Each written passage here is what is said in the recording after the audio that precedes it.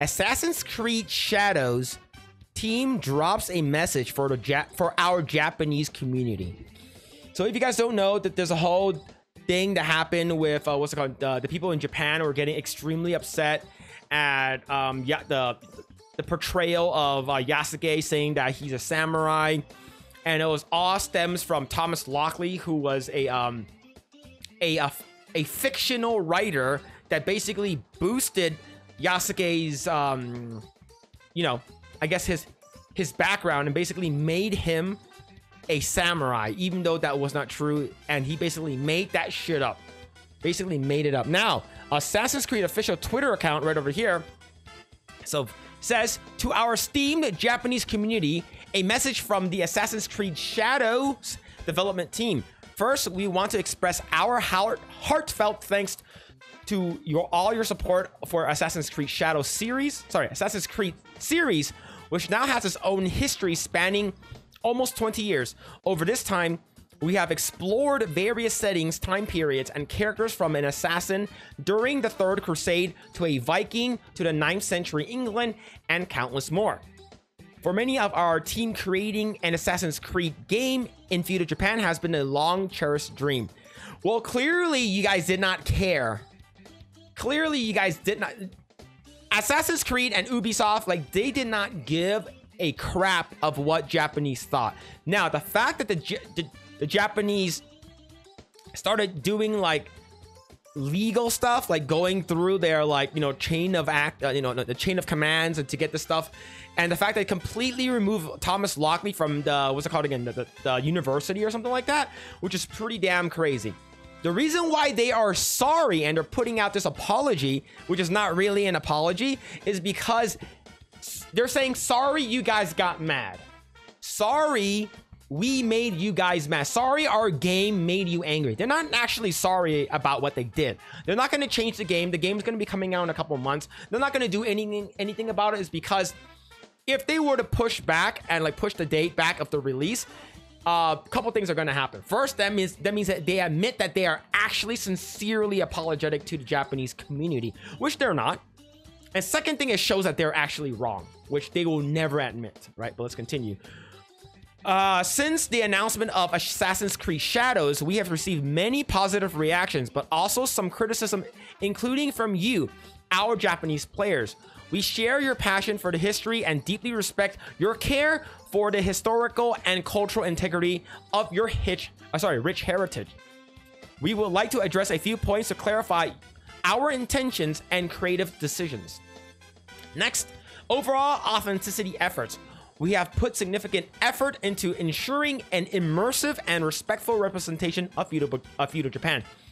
No, they didn't, right? If they did, none of the people in the town would actually bow to Yasuke, is because he's not like an emperor or like a king or anything like that, right? Another thing is, just because you're a samurai doesn't mean that you bow to them, right? At least according to what I've seen and what I've gathered from like other people. Another thing is that if you actually cared for the actual respectful representation of feudal Japan, you wouldn't have basically copy and pasted one of the Japan's reenactments and put it in your game. You wouldn't have done that. Another thing is that your Japan Expo wouldn't have basically gotten what's it called again, Roronoa Zoro's One Piece sword as your prop. All of that you wouldn't have done. If you actually cared, you wouldn't have done that. Let's continue. However, our intention has never been never been to present any of our Assassin's Creed games, including Assassin's Creed Shadows, as factual representations of history. Our historical characters, instead, we aim to spark curiosity and encourage players to explore, learn more about the historical settings we get inspired by. Now, here's the thing. This is a game based on historical facts, right? I believe there was a what's it called again, an Ubisoft presentation, didn't they do, for the, what's it called again, like summer games, where the guy came out and talked about the Yasuke, a samurai. So don't bullshit me, man. Like, don't fucking lie, right? That's what makes the community and the actual player base very upset, is because of you guys lying. Right? I say Assassin's Creed Shadows is the first and foremost designed to be an entertaining video game that tells a compelling historical fiction set in feudal Japan. Then don't call him a samurai, right? The thing is that you disrespected a lot of Japanese people. That's why people are upset, right? No respect whatsoever.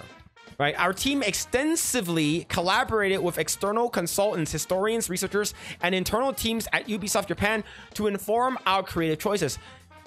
Extensively collaborated with external consultants. Thomas Lockley is not a consultant or a historian. He's a liar. He is a liar, and that's why he has been since removed from the universities. Let's continue. Despite these sustained efforts, we acknowledge that some elements in our promotional materials have caused concern within the Japanese community. For this, we sincerely apologize. All game footage presented so far is in development, and the game will keep evolving until launch. Based on constructive criticism we have received, we will continue our efforts until we put this game into your hands and beyond. First of all, you're making a live service sort of type game. I'm not sure if it's live service, but the fact that the game is $130, you're literally spitting in people's mouths, right? You're like, open wide, let me spit in your mouth and give you herpes, is because that's what Assassin's Creed and Ubisoft are planning to do, right? They apologize not for misrepresenting the game and misrepresenting Japanese culture. They are apologizing is because they're being called out. They have to issue this fake apology. See, we also want to clarify that while we have been consulting with many people throughout the development process, they are in no way responsible for the decisions that are taken by the creative teams in the interest of gameplay and entertainment. Yeah, Ubisoft is 100% at fault here. They 100% are. And this does not really feel sincere. Even though they say that we're sincerely apologize, right? It's like, we're sorry you guys got offended. We're sorry you guys got mad, right? Of course, if it's up to Ubisoft, they would be like, just sit down and shut up and buy our game. That's what they want. Consequently, we respectfully request that any criticism not be directed at our collaborators, both internal and external. Yeah, basically, criticism should be directed at Ubisoft. It's because the buck stops with them. The buck stops with them. Last page. Creative liberties and historical inspirations. While we strive for authenticity in everything that we do, Assassin's Creed games are works of fiction inspired by real historical events and figures. Now, here's the thing. If it's inspired by, why the fuck did you make Yasuke a samurai? Right? If you actually legitimately feel that you are trying to represent Japan in a positive way, you guys would not have given him the title of samurai. Right over here. From its inception, the series has taken creative license and incorporated fantasy elements to craft engaging and immersive experiences. The representation of Yasuke in our game is an illustration of this. No, it's not. You guys are trying to uplift a person that does not need to be uplifted. Oh, there's so little writing for Yasuke. You know what? We're gonna lie and say that he's a samurai is because this guy, dumb fucker named Thomas Lockley, said he was. Dumb bitch is a liar. His unique and mysterious life made him an ideal candidate to tell Assassin's Creed story with the setting of feudal Japan as a backdrop. Now, here's the thing. People are saying that, oh, we already have a Japanese representation, which is Naoe.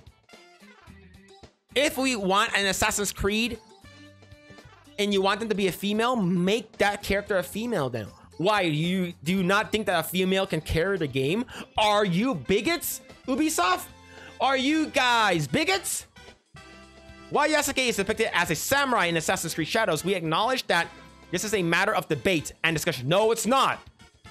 It is no debate and there is no discussion. He is not a samurai. And everyone that says he is a cocksucker. We have woven this carefully into our narrative right over there. This is what they want to push out. And with our other lead character and Japanese shinobi Naoe, who is equally important in the game, our dual protagonists provide players with different gameplay styles. We greatly value your feedback and encourage you to continue sharing your thoughts respectfully. Yeah, you're a piece of shit. I respectfully say that you guys are a piece of shit. Ubisoft, especially Ubisoft France. While we understand that meeting everyone's expectation is very difficult, we sincerely hope that when Assassin's Creed Shadow launches in November 15th, players in Japan and around the world will appreciate the dedication, effort, and passion we have poured into it. No, I'm not going to play this game. A lot of people are not going to play this game. Maybe people who will pirate the game, or people who will, people who are already subscribed to Ubisoft Plus, so your stupid subscription plan. But yeah, you don't care. You never had care, and ultimately, you guys are just upset that you guys got caught. Now, here's the thing, though. Given the fact that they put out this apology, should people accept this apology? In my opinion, take this apology with a grain of salt. They lie, they cheat, they steal. All of them. All of them. It doesn't matter. Like, Project Eggroll made a video and we talked about this entire debacle. A lot of Japanese people came into our comment section and asked, why do Western companies do this and basically make Japanese people, or just lie about Japanese people and lie about Japanese culture? And I say, and I will say it again, the reason why is because these people feel like they are at fault for slavery that happened 400 years ago. They feel like they are at fault for George Floyd dying. They feel like they are at fault for Black Lives Matter. They feel that they're the reason why everything is happening. So this white guilt that a lot of these people feel like they're a part of, whatever guilt that you feel like you have towards black people, is not your fault, okay? It is not.